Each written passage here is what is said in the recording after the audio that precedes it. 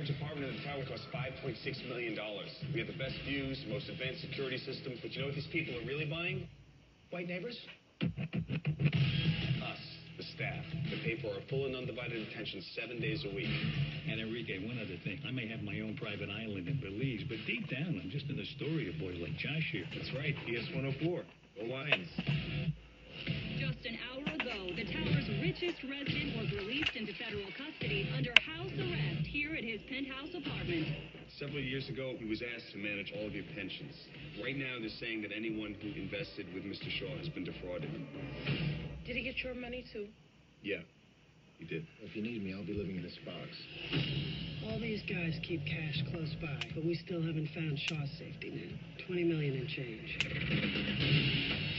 So you're saying you want to rob Arthur Shaw? It's inside a building that has the most advanced security and is guarded by FBI agents 24 hours a day. We're not criminals. We don't know how to steal. Don't worry.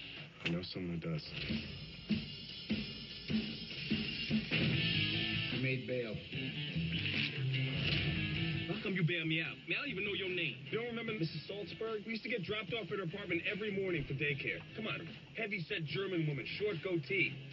You the little seizure boy that's having them seizures all the time. No. If you would have seizures on a regular basis, all the kids would be crying, and your eyes is rolling back, and the foam and coming out. It was very scary. Asthma doesn't cause seizures. Why'd you bail me out? Because I have a job. Oh, little seizure boy want to try to rob somebody, huh? What you trying to steal? $20 million. A robbery can change very quickly. You have to be ready to adapt to the situation at any moment. I got your ski hats.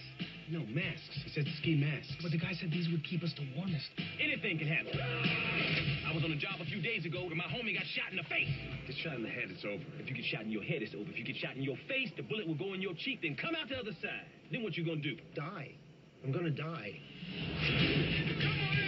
You people are working stiffs, clock punchers, easily replaced. I don't care what it takes, I will find a way to make things right.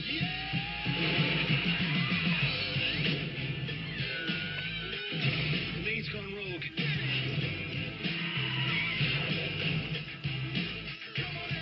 You know this is a bad idea, right? That's it. I don't want you talking to me for the rest of the robbery.